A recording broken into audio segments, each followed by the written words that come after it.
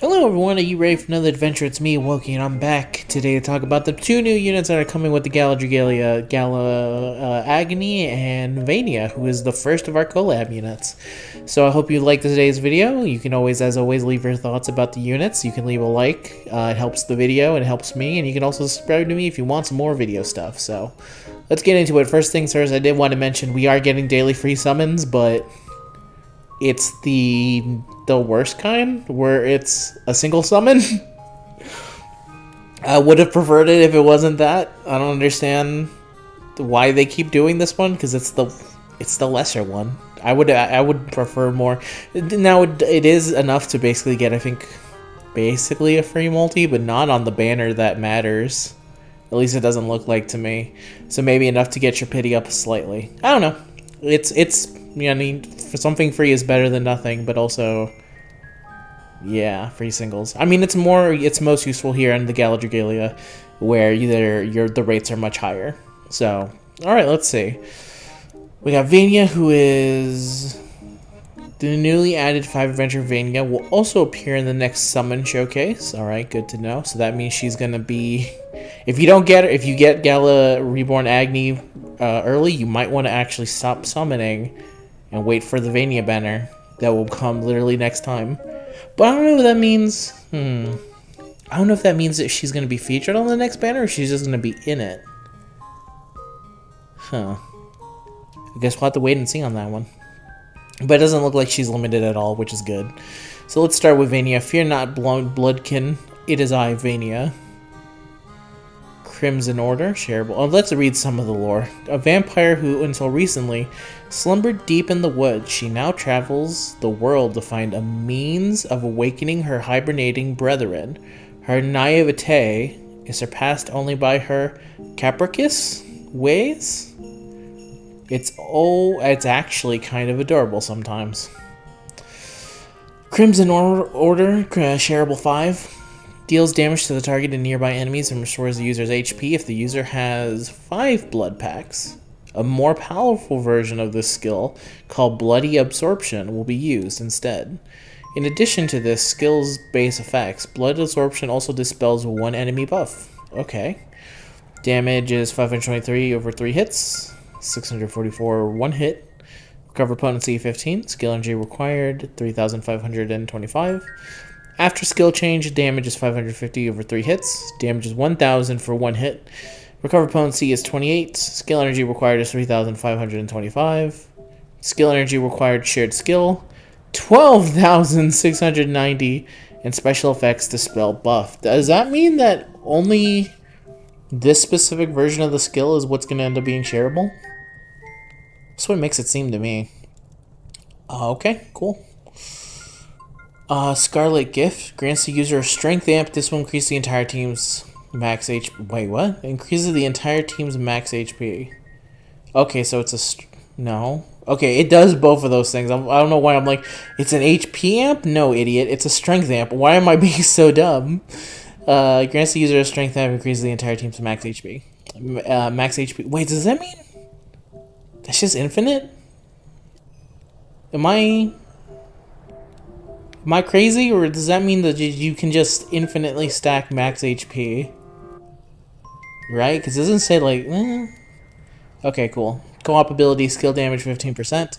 Chain co-op ability, shadow HP 60% equals critical rate 8%. Vampiric potential 2. Using Crimson Order grants the user a blood pact. This effect can stack up to 5 times. If the user has 5 blood packs, the skill gauge for Scarlet Gift will gradually fill automatically.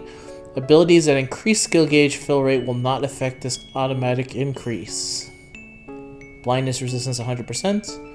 HP 70% equals skill haste 8%. Okay. So yeah. It's always weird when they release Shadow units, because the last thing Shadow actually needs is more units. Shadow is perfectly built fine.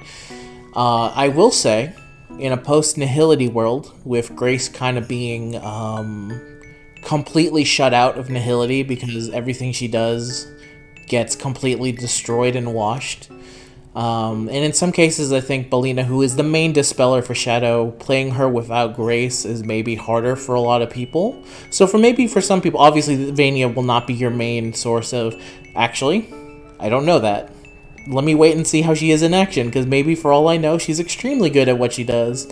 And I'm not 100% seeing it. She seems perfectly fine, but she seems like a unit that's going to be even better whenever Shadow gets their Nihility unit. For right now, it's very much a... This is solid. I don't see her breaking through to the current, like, Cayenne meta. Or you could probably use her perfectly fine in Cayenne, if I'm being honest. It's not the hardest fight. At least on Extreme. On the other two forms, it's a little bit of a pain in the ass.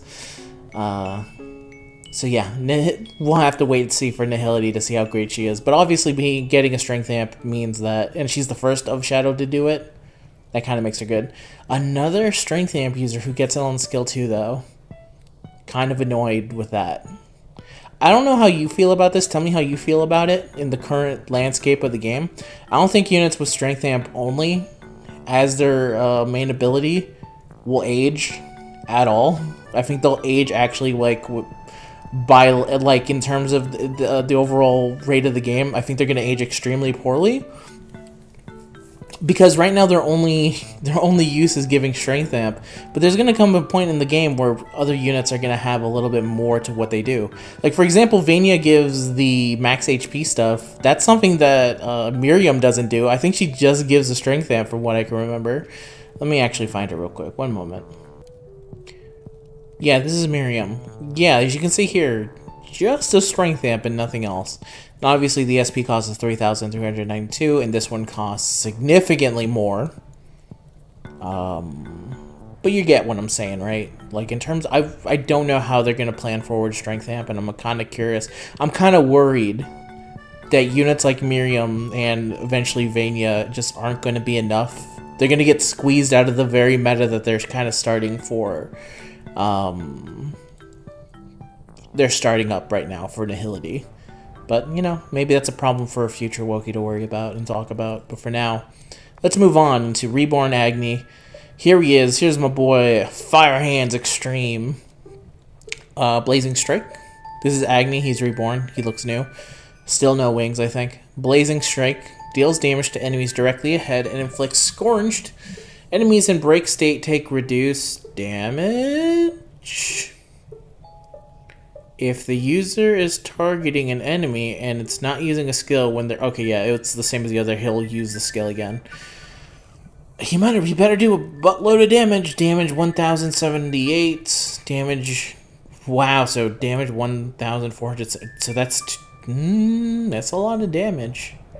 Damage modifier 75% against enemies. Minus 75% against enemies in break state. That is... that is a lot of reduced damage. Okay, let's look at the rest real quick. Abilities, Flame Strength, 70%. Flame, Fervor of the Fire Lord 2. If the user is attuned to Flame, add 30% of the modifier applied to damage against wind-attuned enemies and enemies with no attunement for 45 seconds every time the dragon gauge fills by 20%. This increase will not stack, and after activating this ability will not activate again for 5 seconds. Okay. So let's talk about specifically the fact that he has to kind of go against Gala Mars, which Gala Mars, for the exception of a couple units, is basically the go-to unit you use for fire. The reason is because he's stupid broken, especially with Mim, who gets all her skills back after using it. Now, having said that, not every unit that you control needs to be using Mars, because some won't be able to take advantage of that ability of shapeshifting and getting all your skills back. And for them, someone like Gala Reborn Agni might be better. In terms of actually using him as the main dragon, as someone who uses basically just Mim, that ability of his skill kind of doesn't matter. What kind of matters is the rest of him. But in terms of if you're just using him with any, like the Prince, for example, he is dealing a lot of damage. There's no denying 1,000 damage and then 1,470 damage is a lot of damage, and then he does it twice.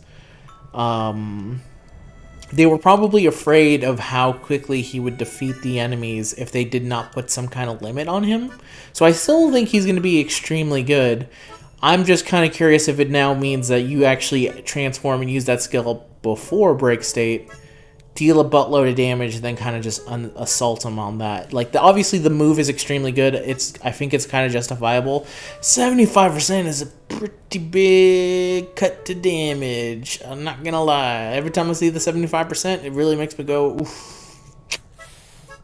That's a heavy price. Heavy price. I think even if they had done it to 50%, it'd be a little bit better, because then it'd be, I guess they're still afraid of it just being a little bit too powerful. Even with all that put together with it. So I think he'll end up being perfectly solid. I think it's been fair to say that in the past, when it comes to other Reborn units, I was extremely negative on them, and I did not see the worth in them, and I think it's very clear to me now that I was wrong in all those cases. As someone missing Reborn Jean, I would very much like to have her so I can stop fucking using Thor. I was clearly wrong.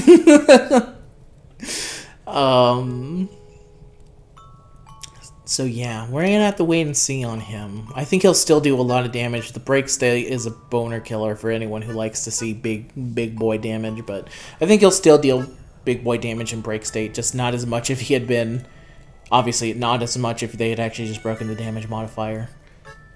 They have to do something to set him apart from Mars, and the answer was big damage. So we'll see how his damage actually looks with everything after all the changes. I don't know why it's taking me so long to say this is why I shouldn't record videos after work, but I don't have a choice. But that's the end of today's video, everyone. I hope you liked it. Again, as always, you can leave a like, comment, and tell me what you feel about these units, and you can subscribe to me if you want some more stuff. Until next time, everyone, you guys have a good night, good day, and I'll see you guys when the actual summon comes out. Peace out. Later. And until the next adventure. That's the last thing I was trying to remember to say.